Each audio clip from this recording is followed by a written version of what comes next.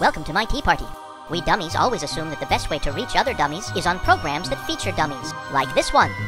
But it turns out that those friendly folks at the Wall Street Journal don't believe that we have a monopoly on the dummies. They think that some of the dummies are in their audience too. How do I know? Just look at the op-ed piece written by Harvey Golub that they published on Monday. Harvey is no dummy, but he sure thinks you are. Harvey can't be here, but we have a representative dummy who will read to us what Harvey wrote in My Response to Buffett and Obama. Yippee! Over the years, I have paid a significant portion of my income to the various federal, state, and local jurisdictions in which I have lived.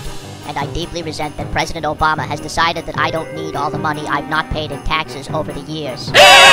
Wait a minute. Obama said that? Yes. He said that you don't need all the money you've not paid in taxes over the years? Well, he didn't say it, but we all know he thinks it. What else does he think? That I should leave less for my children and grandchildren and give more to him to spend as he thinks fit. He wants to spend your money as he thinks fit?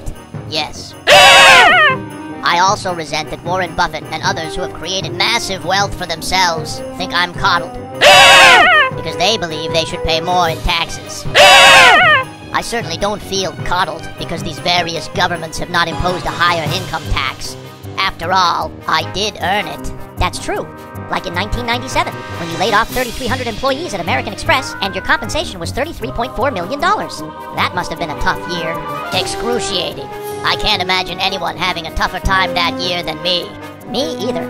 Now that I'm 72 years old, I can look forward to paying a significant portion of my accumulated wealth in estate taxes, death taxes, to the federal government, and depending on the state I live in at the time, to that state government as well.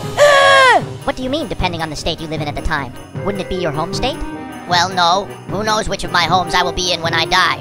These things are unpredictable, you know, dummy. That's true. I guess that $5 million estate exemption wouldn't quite pay for the landscaping, would it? It wouldn't pay for the rose bushes.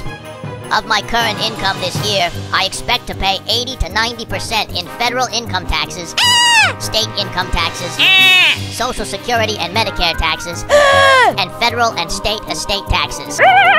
Isn't that enough? Wait a minute. You're going to pay 80 to 90% of your current income this year in taxes? I expect to. Which is it? 80% or 90%? I don't know. 90%. You're going to lose 90% of your income this year to taxes? That's what I said, isn't it? When the highest marginal tax rate is 35% on adjusted income in the bracket of income over $379,000, you're going to pay 90% of your income this year to Uncle Sam? Yes. How much of your income would go to Uncle Sam if the Bush tax cuts had expired and that rate had been raised back to 39.6%? I don't know. 120%. You would have to pay 120% to Uncle Sam? Yes. So wait a minute. Although you're retired, I know you get compensated for your various board memberships, and you probably have a fair amount of long-term capital gains from dividends and sales of some of your financial assets, and no doubt you take a small salary from Rupert Holdings with the $10 billion in capital under management. But surely, like with most partners in private equity firms, the majority of your income comes through carried interest, which is only taxed at 15%. Do you mean to tell me that the remaining 85% of your earnings from Rupert Holdings wasn't enough to keep you from paying 90% of your income to Uncle Sam? That's what I said.